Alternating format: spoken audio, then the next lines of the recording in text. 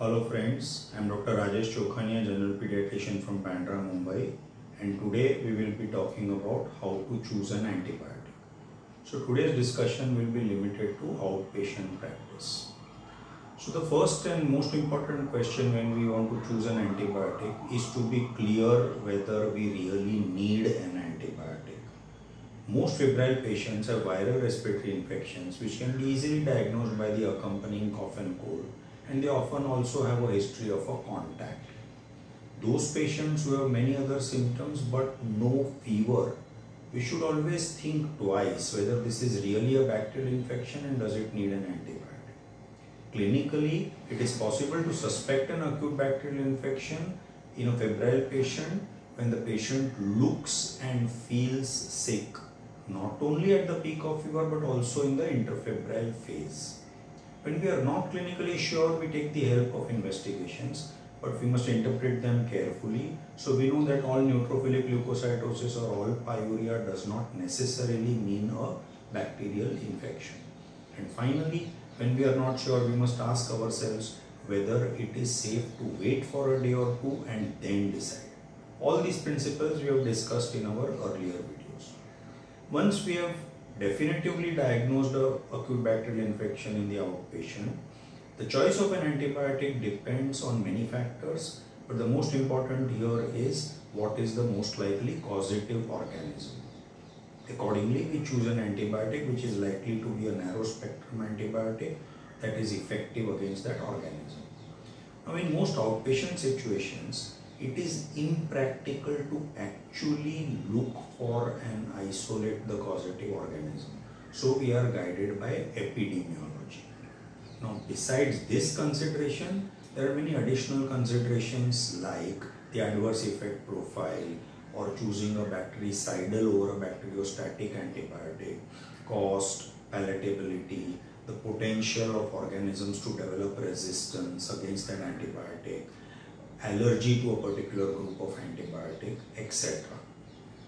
Now, every antibiotic may be effective against many organisms. However, antibiotics are designated as first line for a particular infection and those should be preferred. Those antibiotics which also work in an infection should be used only when the first line cannot be used for some reason. For example, macrolides may work against upper respiratory infections and may be effective even in GI infections. But the first line antibiotics for these conditions are some other antibiotics. So we should preferentially use macrolides only to treat mycoplasma or chlamydia infections. WHO has come out with a color-coded aware classification of antibiotics to guide us about antibiotic usage.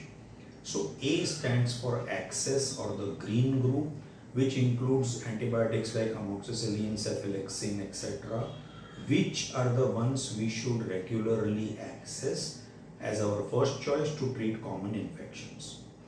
W stands for watch group, which is the yellow group, which has more broad spectrum antibiotics which have to be used cautiously and which are critical. For example, azithromycin, quinolones, and second and third generation cephalosporins like cefpodoxime, cefixime, etc. And finally, the R or the reserve or the red group, which contains last resort antibiotics which should be reserved for only very select situations. Now, most respiratory bacterial infections like bacterial tonsillitis, pharyngitis, acute otitis media, acute sinusitis, or even community acquired pneumonia, which can be treated on an outpatient basis because they are stable. These are all caused by any one of either streptococcus, pneumococcus, H. influenzae or moraxella catarrhalis, and all of them are reasonably susceptible to amoxicillin in the usual dose of 50 mg per kg per day in 3 divided doses. As yet, the resistance to amoxicillin of these organisms is not so high and therefore it still remains our drug of first choice. Further, all these conditions can be clinically monitored for lack of improvement and we almost always get a second chance if our primary antibiotic fails to change the antibiotic. Therefore, choosing a higher antibiotic upfront for fear of resistance in stable outpatients is likely to lead to more antibiotic resistance in the long run in the community and should be avoided. High dose amoxicillin at the rate of 90 mg per kg per day is not usually required in the Indian setting. Further, scientifically, amoxicillin alone suffices, but unfortunately, because of wider marketing and wider availability, most people end up using amoxicillin plus clavulanic acid where they could have used amoxicillin alone. Ideally, we should be choosing amoxicillin plus clavulanic acid in situations where, for example, in otitis media, a patient has recently received another antibiotic, so we would choose this combination upfront, or in OPD situations where we are suspecting Staph aureus as the causative organism for some reason.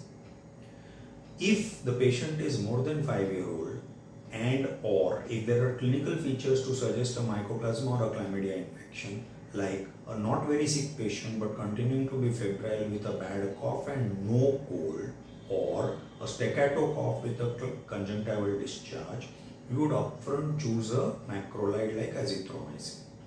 Clarithromycin and roxithromycin are other macrolides which have no distinct advantage over azithromycin and are very much similar. For skin and soft tissue infections, they are usually caused by gram-positive organisms and therefore cephalexin or cefadroxil works well here.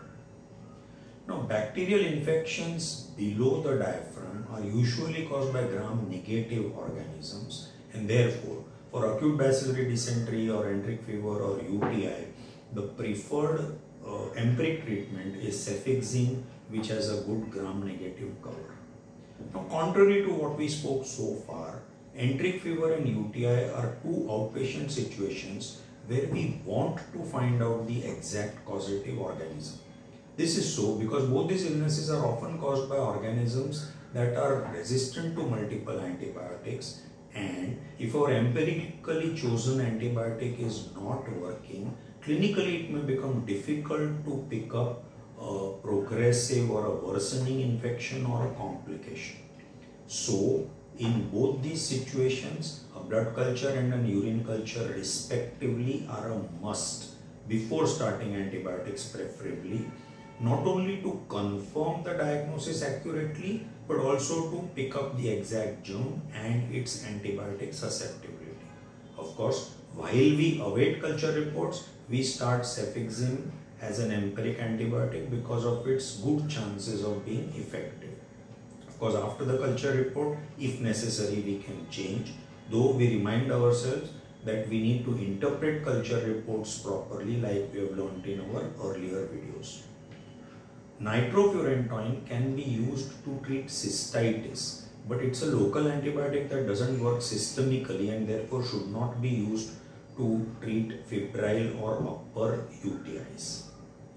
Now, in inpatients, they are often unstable, and therefore we often start with a combination of antibiotics to try and provide a broad gram-positive, gram-negative and even anaerobic cover where applicable.